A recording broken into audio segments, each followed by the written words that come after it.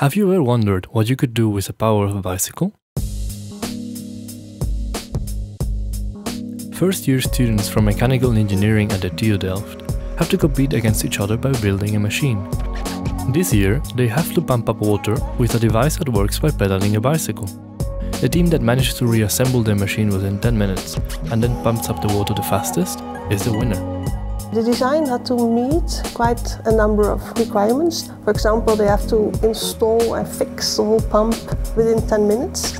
And then they have only 5 minutes to make sure that 130 liters of water will be pumped up. They could think of the principle they wanted to apply for themselves. Most of the teams have applied well-known principles, but of course adjusted them to their specific context and requirements. We are group number 57. We made this pump. We have 2 pistons. A rotary movement on this side is transferred into an axial movement left and right.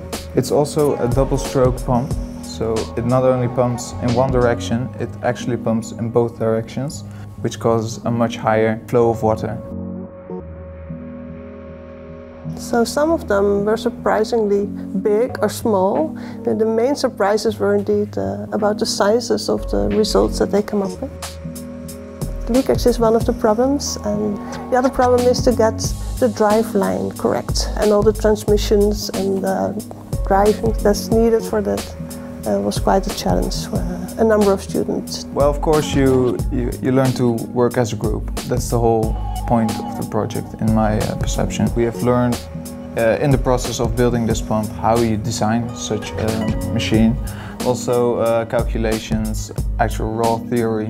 So in the end, it should be still their decisions and not our decisions. So we can only support them, give them advice or help them with ideas, but they have to decide, they have to calculate, or they have to analyze which direction would be the best. So this process is something that they have to really get into their hands and have to learn.